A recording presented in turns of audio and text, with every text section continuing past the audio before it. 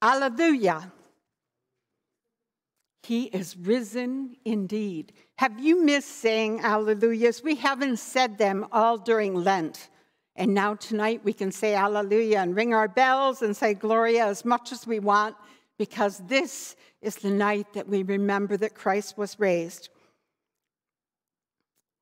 I'm going to sing a little bit to you, and after you've heard Pastor Katie and others sing so well tonight, I want you to listen to this with a mixture of grace and awe.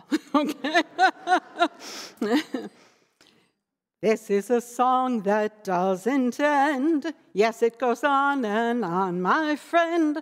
Some people started singing it not knowing what it was, and they'll continue singing it forever just because this is a song that doesn't end. Yes, it goes on and on, my friend. Some people started singing it not knowing what it was, and they'll continue singing it forever just because. I have to tell you, when Aaron and in a former life, I was a singer, but no longer. My deafness didn't end to that. Aaron and Elise, when they were little kids, loved that song. It takes about 20 seconds to sing that song, one repetition of it. And so you can get about 3 a minute in. And from the time we left our house until the time that we would go to my parents' house for a visit, it was 90 minutes. You do the math. And we would say to them, stop, sing something else. And they're going, we can't. It's a song that doesn't end. And they would like giggle with delight. And so we heard that song a lot. Well, Jesus' life has been like a song to those that he taught and healed, but especially to his disciple, those people, men and women, who left everything to follow him. But watching him be tried and sentenced to death on a cross, a humiliating way to die, and a very painful, painful way to die, they must have thought this song is over. It does have an end after all, I'm supposing they thought.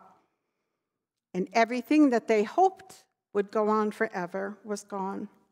The body of Jesus was laid in a tomb with a stone, a mammoth stone, blocking the doorway so that nobody could come and take away his body and then spread the rumor that he had been raised from the dead as he said he would.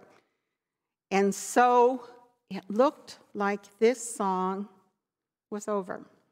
But resurrection morning, something or some things very strange had happened and were happening. Mary Magdalene and the other Mary go to see the tomb to pay respect, to weep perhaps where Jesus was laid. But there is an earthquake. There is an angel coming from heaven, bright as lightning, rolling away the stone and inviting them to come and see that the song was not over, that Jesus' body was not there. And not only that, but a directive to them, go and tell his disciples that Jesus will meet them in Galilee, and there they can see for themselves. And so as the two women hurry away, it says with fear and joy, mixture of feelings there, Jesus himself meets them, and they bow to worship him, and they take hold of his feet. He has feet that you can hold. This is not a ghost. This is not a spirit. This is their friend Jesus, alive again. This is him. Could it be that the song really wasn't ended? I suppose they thought. Nothing like this had ever happened before. This was not a resuscitation, even like Lazarus, as we recently heard about. He would die again, even though Jesus raised him from the dead. This was different because this was heaven bursting into our world, the start of something different and infinitely better. Some people are bothered by the ways that the 4 gospel accounts vary, the number of women and why they were going and so on, and whether Jesus saw them first in Jerusalem or Galilee. I want to tell you a story. I have 4 older siblings, and they're all very close in age, a lot older than me. And then they really are. That's true. I'm not saying that like as an insult. So my parents had 4 very, children very close together. And then they were surprised by me coming much later. And so my 4 siblings always said that I was the baby of the family and got special treatment. But let me tell you this. If a lamp or something like that was broken, or a window, there were 4 of them. And they could say, that's not how I remember it. I wasn't in the room. And they were telling different things. And they would get away with a lot. When I got there, it's a broken lamp and 1 kid.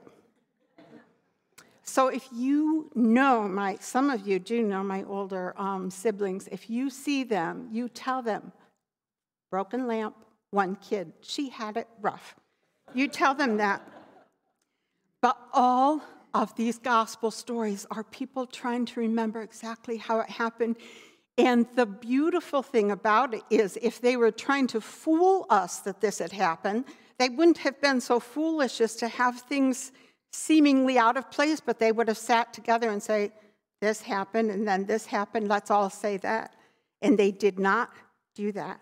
The differences are there because their personalities and the way they remembered it are different. But the similarities are there too. There's an empty tomb. There is a stone that is rolled away, and there are appearances by Jesus to them. But more than anything else, the most convincing proof is the change that this brought about in the disciples' lives. They were thoroughly convinced, and their lives were all about telling others, sharing the story, and actually living out the resurrection story, this never-ending song of what Jesus can do in our lives and world. You might wonder, are these the best people that Jesus could have picked to sing this song? Because they had failed him in many ways, right? Peter has denied him, and Jesus gives him the song of forgiveness and renewal and going forward. He's charged with singing the never-ending song. James and John had slept when Jesus needed them to watch and pray, and they're given the grace to wake up and sing the song, to stay alert. Thomas, well, can one sing when you have doubts? I sure hope so. To which Jesus said to him, I'll give you what you need to be sure of the song, and so on, and so on. In each appearance, in each person that Jesus met, they were given what they needed to sing. And we'll continue that song tonight. We'll continue it at the font. We'll continue it at the table. A special word to those who are going to be baptized tonight, or receive First Communion, or join as a member of the church tonight here, this local body. No matter what your age or your place is, your strengths or your weaknesses, you can beautifully sing and live out the never-ending song of the resurrection. Warren's brother Alan he opened his heart to Christ when he was a little under 11 years old. And he died in a car accident when he was 21. And when he died, lots of people sent us letters that Alan had written them. And I want you young people that are going to be baptized tonight to listen to this. One of those letters was a letter to a farmer. And Alan started it out by saying, I have done something bad to you. He said, I put rocks in the gas tank of your tractor. And he said, but I was not the person then that I am now. He was not 11 yet. He said, I'm a new creature in Christ now, and I live for God now, so I'll make that right to you. I'll come and work for you. And I'm sure the farmer thought, well, how cute to have, this little person that can't drive yet come and work on the farm. He wrote letter after letter after letter, and those letters came back to us when he died. It is something in his life that gave him just this, he just exuded joy and faithfulness, and his witness lived so beautifully. So Houghton this year, where he went to school, and he died over 40 years ago, but Houghton this year is having a service in October where they retire his soccer number because his witness in Houghton is still strong. Isn't that something amazing? So when you are baptized tonight, I want you to know that you have a never-ending song, but you have the opportunity from this moment on to live as a new creature in Christ. Because when you go under the waters of baptism, you are dying to what you were, and you are living to what you can become in Christ. The resurrection means nothing, absolutely nothing, if it stops the song of Jesus. But Jesus died this excruciating death for us, and he was even buried for us. The fact that he was buried gives us witness to new life when he comes from that. So his song becomes our song. So as we stand at the font and these precious sisters and brothers receive the sacrament of holy baptism, we'll sing the song of new life.